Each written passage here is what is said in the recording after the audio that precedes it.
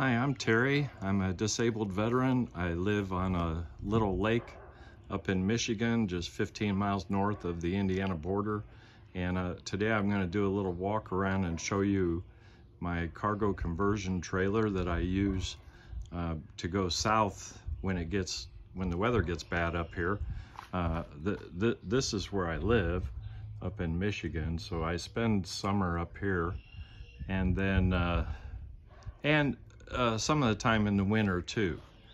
But my goal was to simply get out of the cold weather and go to a place that's as quiet and peaceful as this down south during times when the weather is just intolerable up here. And I do that because, well, one, I'm an old man and I don't like the cold anymore. It gets into my bones. But I was never a person that worked with my hands, and so I've been through several different ways of traveling. I had a full-size van, and we had a great time with it and loved it, but my doctor said I had to quit traveling with that because it was messing up my neurological system that I have problems with. And so I bought a Pacifica, and it was too small. And so I decided to try out this cargo trailer conversion. I just couldn't see the sense in the price of RVs. They were just kind of silly in the pricing. But since I don't know what I'm doing to do all the work and everything, I decided the best thing to do was to buy something that is very high quality, well made, that won't give me problems or hassles, and it's lightweight. So I used to pull this with my Pacifica, but now I pull it with a Honda Ridgeline, and this Honda Ridgeline rides like Buicks and Cadillacs did in the 60s. Okay, but let me tell you about the trailer. Okay, I special ordered this trailer. It took 30 days for them to make it, and I ordered it about 2 years ago. Up in the front there, that's a hatch that I had put in so I could put in a window air conditioner if I want to. And I ordered it with a foot of extra height so we could stand up comfortably inside. And I ordered with those rails on the top. One was so that if tree branches fall and stuff, they won't damage the trailers. They're not as likely to do that. And also, these things just really come in handy. So I ordered it with the diamond plate also, and the mag wheels. That's not something that's necessary, but I like how it looks, and it mattered to me. So I had 30 amp service installed, and then you can't see it down there, but I have a water inlet, which I'll explain more about later, that I just hook up a hose to if I'm on a campsite that has water, which usually I am. We generally stay at Corps of Engineer campgrounds in Alabama or Mississippi. The thing that's important to us is that they're really nice and quiet and peaceful, and we try to stay at ones where we have good cell service so that I can watch TV and Deborah, my girlfriend, can play her games online with her girlfriends. And so I ordered it with a foot of extra height with the racks on the top. I put a backup camera, a Bluetooth camera up there on the back that I can, and that's a little solar light that comes on automatically at night. And I ordered the trailer with these windows installed with screens. My goal is to make it so that it's kind of like being on a porch when you're in there. And so I also will often open this up, and then above the little fireplace there, I have a rolled up bug screen that I put down here. And we keep our cooking stuff down there, the grill, and there's a stove, and then that's where the hose and stuff is, in that bucket. And then this back window has a screen if it's too cold to have the whole door open. But generally we keep it closed anyway because we have a cat that travels with us and we don't want the cat to get out because the cat doesn't have any front claws. When she adopted this cat, that was one of the things. It didn't have claws, so it can't protect itself. Okay, so this is just a little patio umbrella. It's a half umbrella. And I ordered, the trailer had that step with it, and it had the RV door and the screen door. That was all part of what came from the factory. And I just put one of the little garage hooks. I strapped it to the roof rack with some zip ties, and then that umbrella sits there, and that's a little suction handle like you put in a bathroom, and I just stick that up there and bungee it to it, and that holds it pretty good. This window opens and has a screen, and of course have the screen door here, and then we're pretty much all the way around to the front again. So let me go ahead and step inside.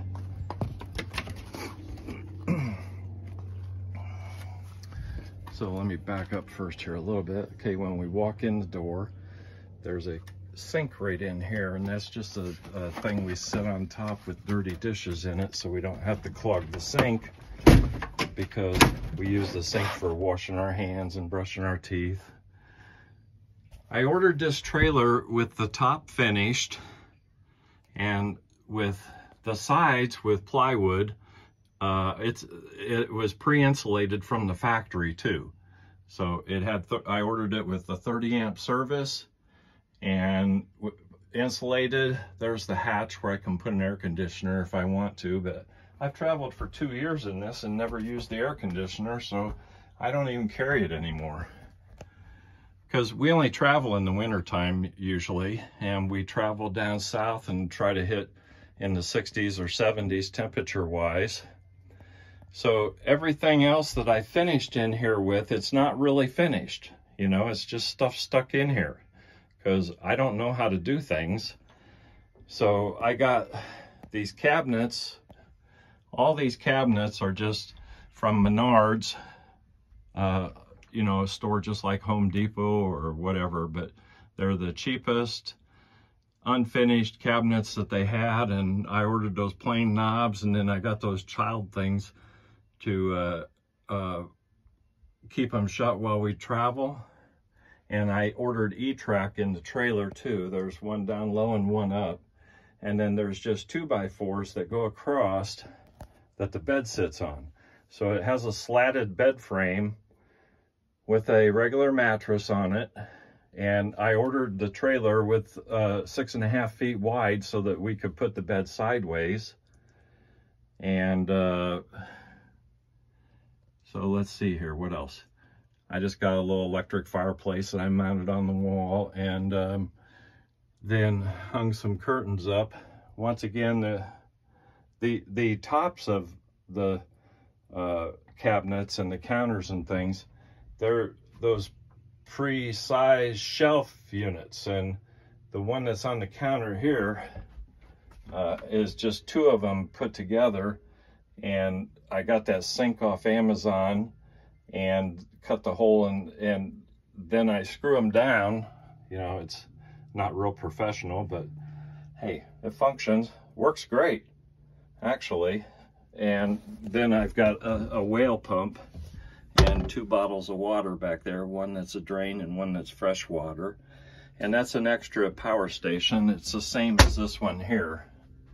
And I have that because I've been on the road before and had problems with some of these things. And so I carry that spare power station now. And so usually she cooks outside, and then we'll save things in the refrigerator and heat them up later. If the weather's not nice, we'll just heat stuff up that's in the fridge because we have a microwave and toaster oven and, of course, the coffee pot. That is a water heater. It's an electric water heater. That water inlet that's outside goes into that. And then it has a hose that just has a, it's garden hose, basically, with a nozzle. And you can set the temperature that you want the water, and you just plug the water into the hose and then plug this thing in, and it heats the water, and then you got the water comes out of the hose whatever temperature you want it. And I put that in here because it's easy to get heated water then for her to wash dishes. We don't use the sink. We only use the sink for like rinsing our coffee cups and brushing our teeth and washing our hands. We don't wash dishes in there because the gray water is not set up for that. I'm trying to figure that out for the next improvements that I make in this. The umbrella that's outside, I roll it up and stick it in this corner right by the door. That's where it's stored. And then I got the little green bungee cord that I use down here to keep these drawers shut. And then we use bottled water for coffee and for drinking. And so I stick a case of water in there. The propane heater, the wave heater, the only time that's used is when we're traveling between campgrounds.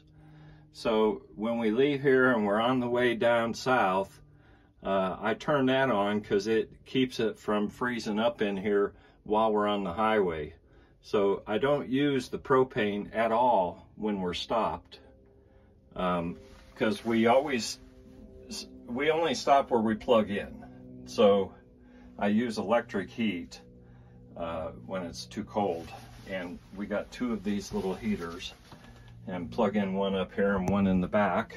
And then there's the refrigerator, and looking up, okay, I'm kind of a hockey fan, so there's some autograph sticks. That's what that's about. And this is our bathroom area. That's my yoga mat. I do yoga twice a week for veterans with PTSD, and then we have a cassette toilet. We've tried a lot of things, and this really works great. It's simple. It holds like 5 or 6 gallons of water, and then that top pops off. You take the bottom and you dump it in the dump tank or a dump station, or if you have sewer at the campsite, you can dump it in there. We only use that for urine, and we use the facilities at the campgrounds for otherwise when we go to the bathroom. I have a Max Air fan that I had installed. And this enclosure is shower curtains on those steam pipes. And the reason I did that is because I'm thinking about putting a floor, shower pan type setup, and I got a couple holes down there where I used to have a diesel heater in here. And I might try to use something like that to make a drainage system.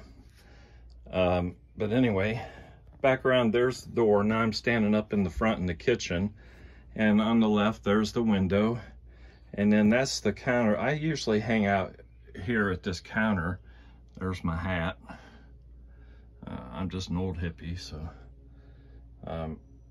this thing is just a thing that we pull out to cover up the door window.